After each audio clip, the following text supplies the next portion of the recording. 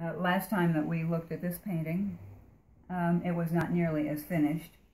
And there are other things going on behind this photograph, but I want to talk about this particular area of the painting right now.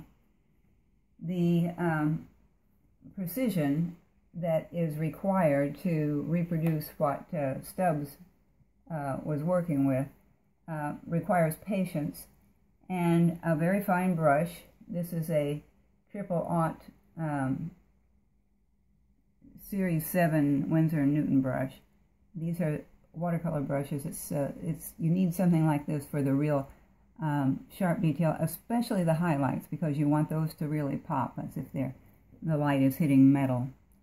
So here there are 3 straps on this bridle. It's a double bridle, double bit. It has a curb chain, and you can see all this indicated. And of course, in Stubbs' day, people would have been much more familiar with that sort of thing because horses were a part of everyday life. But I'm going to go ahead with the detail now.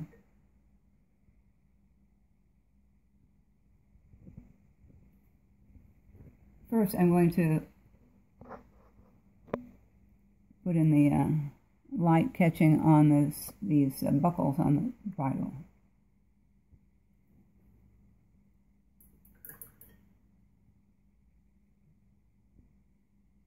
And then we have to consider the bit.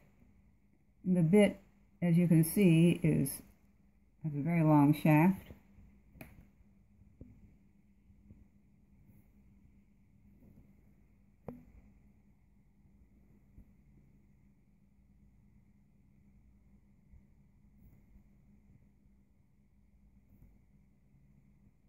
There's a light and a dark side. This will not be the lightest light that we see, but it's for me to work over. There's also a shaft on this second curved bit.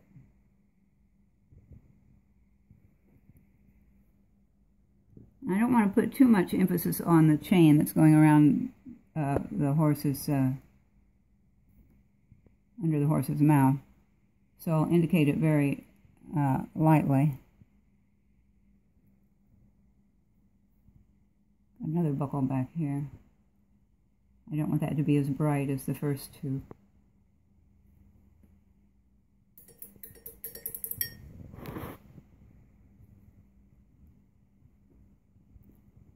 And I'll indicate the rein.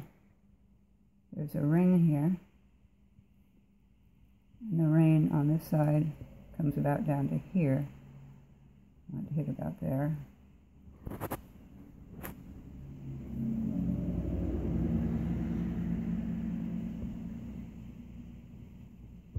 The one on the other side is a little different. The angle of it is different. We'll come back and straighten up those edges.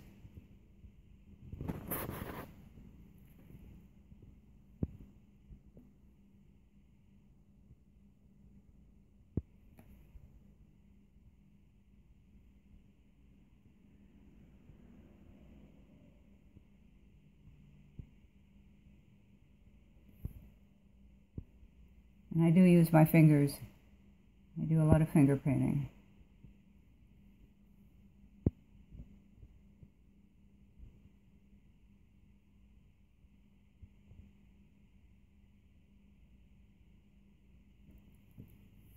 So we'll work back into this area a little later, because it has to work over the shape of the animal's body that we already have down.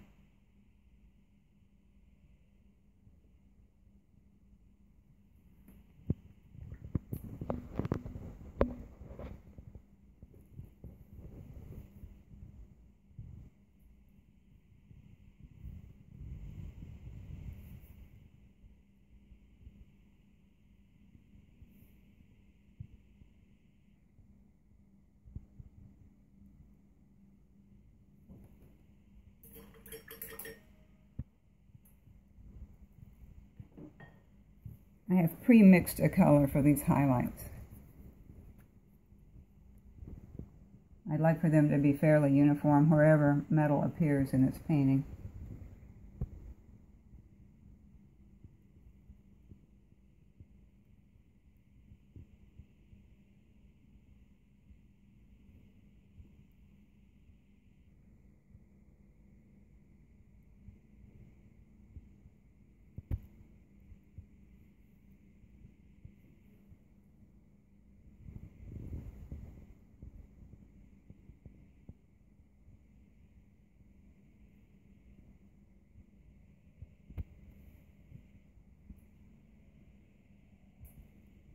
So I'll go back in and clean that up, but now we have the general shape of this, the hardware.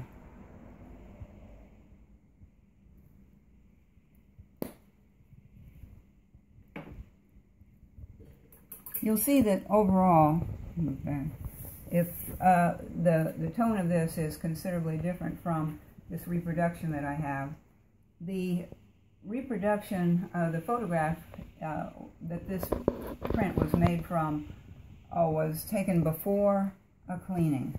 And I have another photograph of the same painting after the cleaning. So you can see there's a dramatic difference.